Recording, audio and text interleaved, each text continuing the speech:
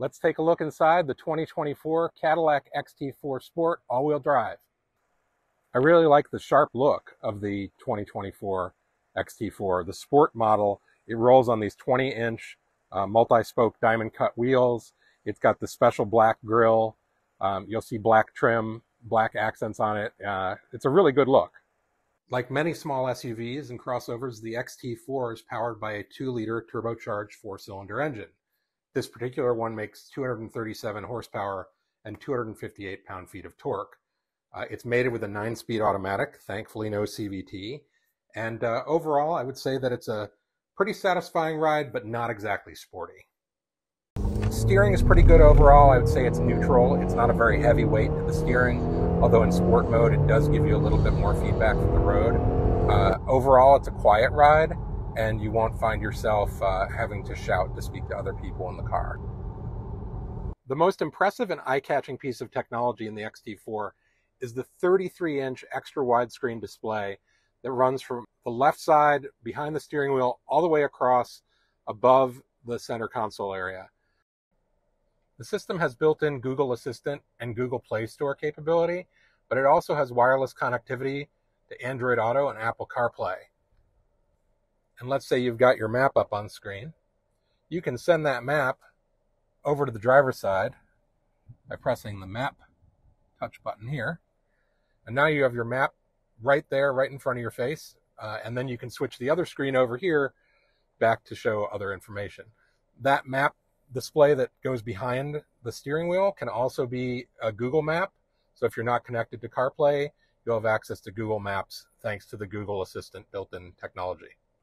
These seats are actually quite comfortable, and one of the things that I do really appreciate about them is the lumbar massage feature. So there's a button down here, just a single button. Again, you don't have to dig into any screens, but when you press this button, you're going to get a very subtle lumbar massage, which really helps with fatigue while you're driving. And it's not overly complicated, but it is a really nice feature for longer drives.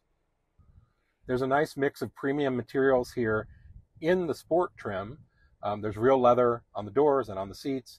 There's this blue stitching that is consistent throughout. You'll see there's some carbon fiber accents on the doors.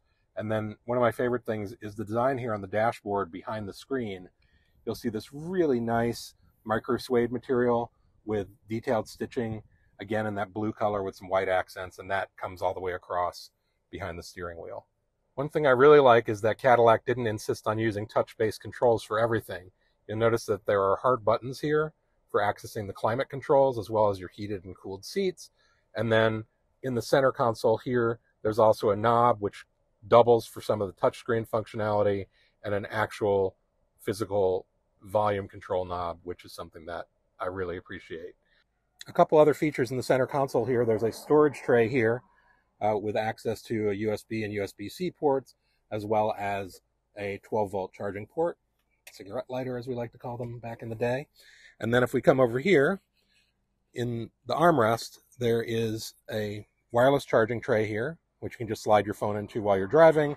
And then there's an additional tray here. You can put another phone in, and then there's another 12-volt port in here as well. One disappointment is the 14-speaker AKG audio system, which I was hoping would have more dynamic range, but it really is kind of flat unless you punch the volume way up. Otherwise, it's a little bit muddy and just very heavy on the mid-range. Now let's see what the legroom is like in the back seat of the XT4. The seats are comfortable. They're also covered in nice leather. They have heat. There are separate vents back here along with a USB-C port and a USB-A port for charging. That's all nice. You'll also get a little bit of the same carbon fiber treatment on the Sport model on the doors, which is also pleasant. But in terms of comfort back here, my knees do touch the front seats when there's a taller driver in the front. But let's say that there's somebody who is, 5'5", 5'6" in the front. You'll have plenty of room in the back. If you have two 6-foot tall people, one in the front, one in the back, you will find that your knees are going to end up touching those seat backs. Let's take a look at the cargo space in the XT4 now.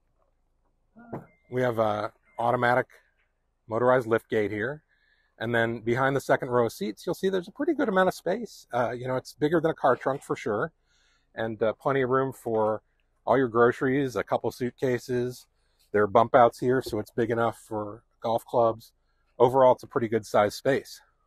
Now, to really take advantage of the space back here, you're going to want to remove this piece here, this cover, which comes off with these two little hooks. This whole piece slides off, and then you have full access to the cargo area. And then these seats fold in a 60-40 split. So if I just push this guy here, that folds forward. Push this guy there, it folds forward, and you end up with a really nice amount of cargo space. And while you're not going to find a full-size spare in here, you will find there's enough room for one in the storage bin that's underneath. The 2024 Cadillac XT4 starts at $37,895. The all-wheel drive sport model seen here starts at $44,495, but fully equipped with all the options, it came to $57,815